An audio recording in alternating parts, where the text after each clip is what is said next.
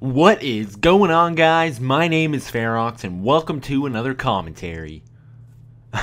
Just imagine if people actually talk like that in videos. Imagine if I actually talk like that in my videos.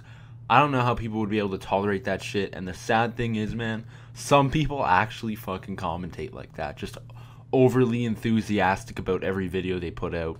You know me, you know Ferox, I like to keep it real with you guys. So the other day, I got an email from the owner of a website called Famous Birthdays. It's pretty much where you can see all the famous people that you share birthdays with, and it gives a little bio and a description about that famous celebrity or whatever.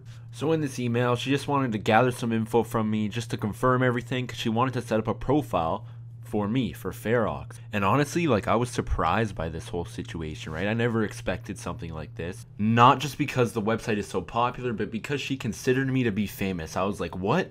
I'm not famous. Like, what are you talking about? I'm just some average guy. You know, I'm just some average guy who makes videos on the internet.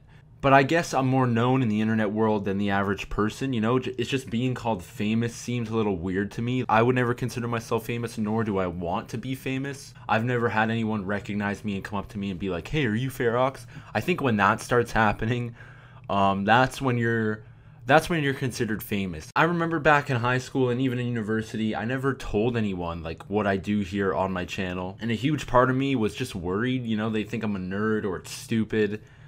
But at the same time, like, I never had the need to bring it up in a conversation, right? It's not every day where someone's like, you know, I make YouTube videos and yeah, you guys should check me out. Here's what I do. Like, that never came up in conversation with my friends. You know, it was mainly like dick jokes and other sexual jokes, man. We were friggin' hooligans back in high school. But so far, everyone I've told about my channel were fascinated about what I do, just about everything, like the numbers, you know, like how many people that actually support me on here. Just everyone was so fascinated, and they never would have thought that, wow, Joey has a YouTube channel, Joey's like internet famous, like what the hell. Don't be afraid to talk about your passion with other people. Even if some think it's stupid, there will always be others out there who will support you.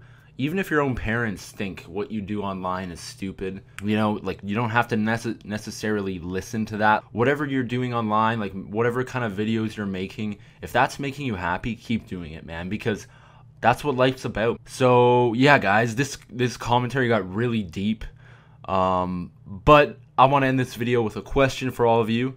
And here goes. Have you ever told any IRLs about your YouTube channel? And if you did, let me know in the comments section on how it played out. I hope you guys enjoyed this video.